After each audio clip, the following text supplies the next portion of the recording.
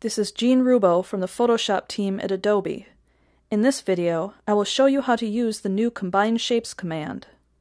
This allows you to apply an intersection option when merging the layers. This is easiest to explain with a demo.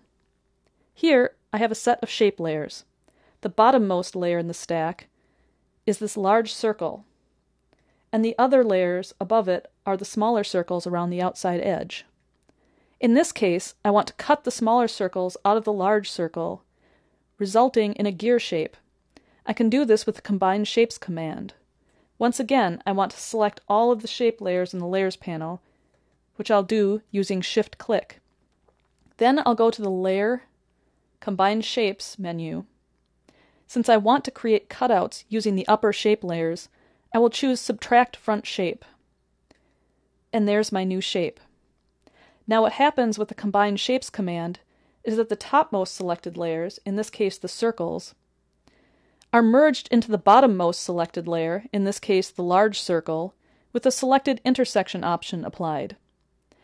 So in this case, all of the upper circle layers are subtracted from the big circle layer. At the same time, the stroke and fill from the topmost selected layer, that's this one here, you can see it in the Layers panel here, will be used on the new layer. Notice that all the original shape paths are still editable on the new layer. So I'll do that again. Layer, Combine Shapes, Subtract Front Shapes.